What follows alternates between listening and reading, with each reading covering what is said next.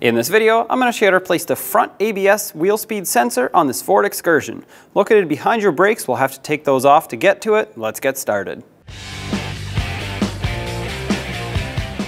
Use a 21mm socket and remove all 8 lug nuts, and then we can pull the wheel off.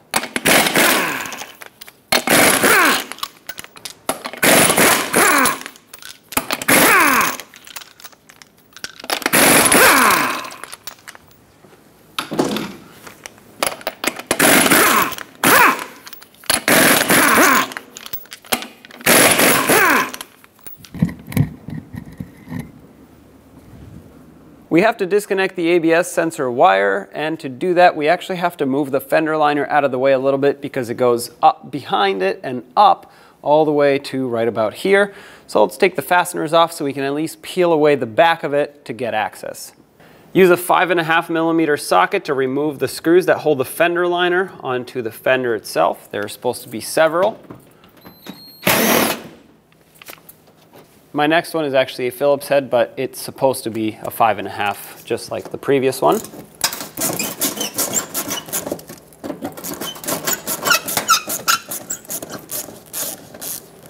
On the inside right here, there's an 8mm headed screw or bolt. Remove that.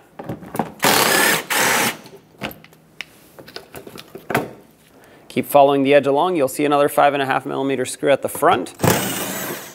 And further in the front, underneath the fender liner, an 8mm headed screw. Now pull the fender liner slightly down. Also push it back at the same time so you can get it off of the fender.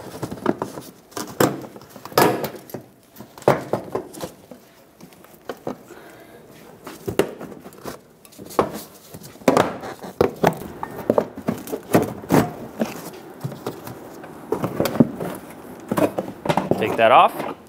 Following the ABS sensor wire up, you'll see where it plugs in, and this is why we had to remove the fender liner. Push on that tab and disconnect it from the electrical connector. Following it down on the frame, let's unhook it from the retainer. Just use a trim tool and pop it off. And then continue following it along. On the brake hose, you'll see it's clipped on. Just pull on the wire, that'll unclip it from the brake hose. Just like that. Now let's take the caliper and bracket assembly off of the front axle. Use a 21mm socket, remove the top bolt and the bottom bolt, and we'll take the whole thing, put it back on the leaf spring so it doesn't hang by the brake hose while we do the work. With this bolt taken out, leave it in a couple threads so it can hold the caliper while we take off the bottom.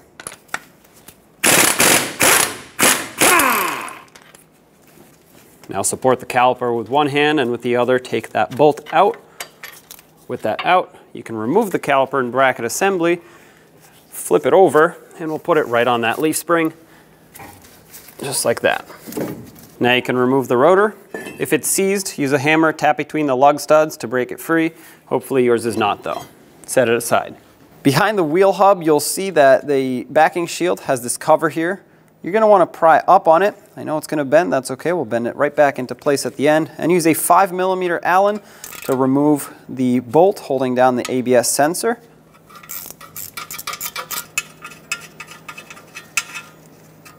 Take this off. Now you should be able to gently twist and pull on the sensor.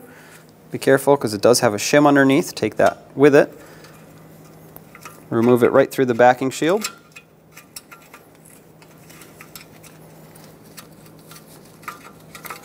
Take this shim off so it doesn't get damaged. We will have to reuse it.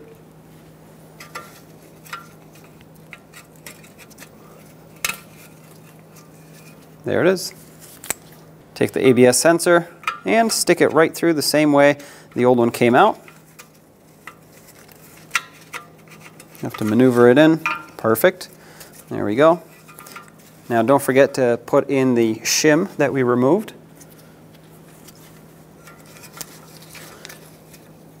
The reason this is here is so it can get the proper spacing.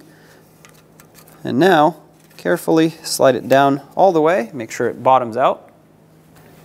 Now I'll reinstall the bolt.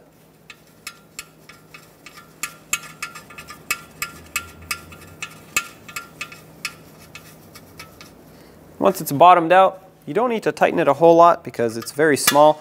All you need to do is snug it and just give it about 1/8 of a turn at most. Now we're just going to press this right back down, just like that, so it can protect it. At this point, you'd want to clean up the surface of the hub. Mine is new, so I don't have to worry about it, but for yours, take a wire brush or sanding disc and remove any rust that might be built up around it so the rotor can sit nice and flush when it goes on. Now let's coat the hub surface in some anti-seize. Avoid spraying it on the lug studs or getting it on if you have the brushed kind. If you get any on, that's no big deal, just wipe it off, but don't load them up with it.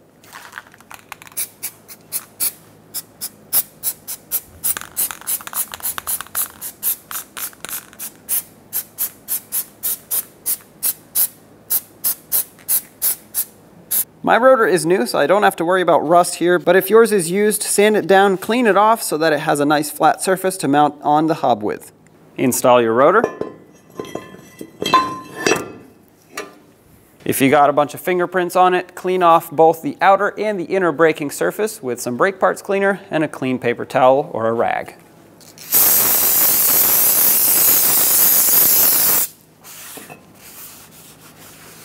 To hold the rotor on a little bit better, I'm going to use an old axle nut and a lug nut and basically squish it up against the hub temporarily so it doesn't flop around while I try to put on the caliper. It doesn't have to be tight, just snug.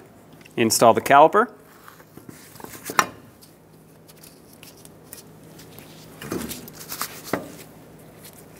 Have your bolts ready, start them on.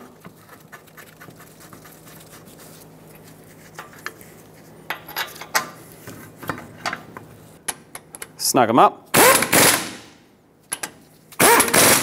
The torque for these two is between 141 foot-pounds and 191 foot-pounds.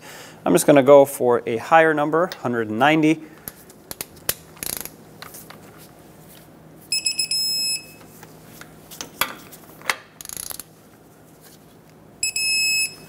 Resecure the ABS sensor to the brake line or brake hose. Both of these clips. And then on the frame right here, there's an oval slot. That's where this push clip will go in. Make sure you push it in all the way. That way it's nicely secured. Go up right below the fender and plug in the ABS sensor. Make sure it clicks. Let's install the fender liner. Be careful not to pinch any of the wires that are there as you try to install this. That way they don't break. Push it further back than you want it, just so you can bring it up underneath the fender. And once you do that, you should be able to push it up in place.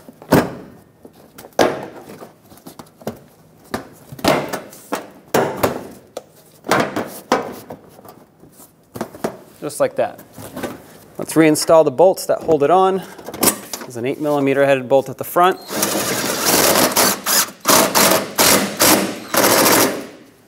Another 8mm bolt goes right back here. I have to push this up a little bit to have it lined up.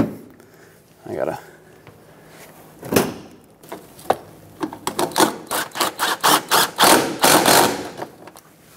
And let's put in all of the 5.5mm screws that go along the fender.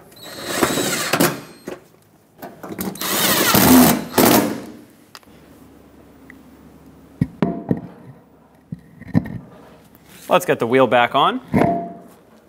Put on all 8 lug nuts. We'll bottom them out in a cross pattern to seat the wheel evenly. And then also in a cross pattern, we're going to torque them to 148 foot-pounds.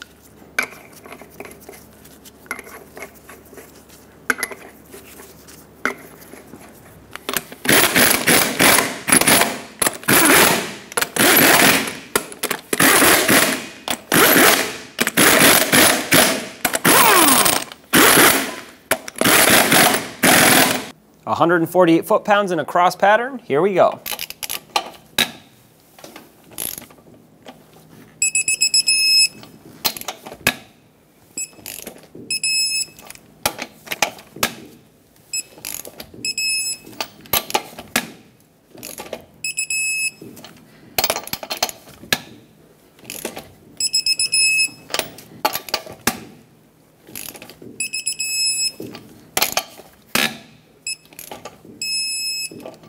Double check them if you'd like. Take it for a road test.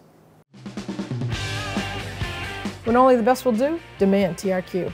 the only company that lets you view before you do.